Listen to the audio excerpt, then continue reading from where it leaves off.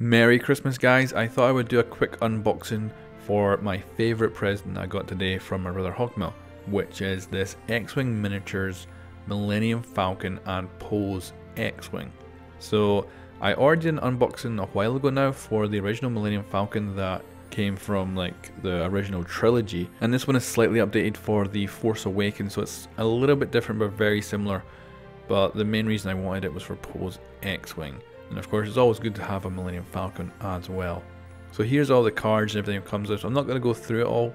I'll have to actually sit down and spend some time figuring out what cards are going to be useful for me when I actually play with the guys. Because me and Pyrex love playing the board games with the X-Wing miniatures. So here we go. This is very similar to the original Millennium Falcon that I've got. It's just tweaked in a few different areas. So it looks amazing as usual. The paint job on these things is awesome. You can see the upgraded deflector dish, or whatever that dish is, which got knocked off when it was taken out of the Death Star 2. So it's been replacing the Force Awakens with a new one. You can see the underside here. I'm definitely noticing some different kind of bits in the landing pads. They've kind of updated, I think, from the previous one. And definitely upgrades to the engines. That kind of grid wasn't there before on my previous version of it.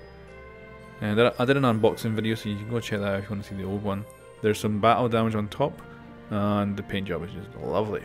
So let's move on to Poe Dameron's X-Wing, which is the one I really want out of this pack. Because obviously, very unique X-Wing, very clean as well. Like, it's not got any battle damage or scratches or anything. It looks like it's been just factory made, brand spanking new, like it is just rolled out of the factory. It looks really good. It's all very matte. Kind of looks like it's made to be quite stealth. And yeah, the paint job on it is absolutely perfect. I really, really love this X-Wing. So guys, I will cut to some kind of close-up B-roll footage now.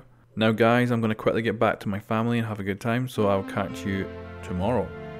So why don't you guys let me know what was your favourite Christmas present you got today. So thanks very much for watching, guys. I will catch you tomorrow.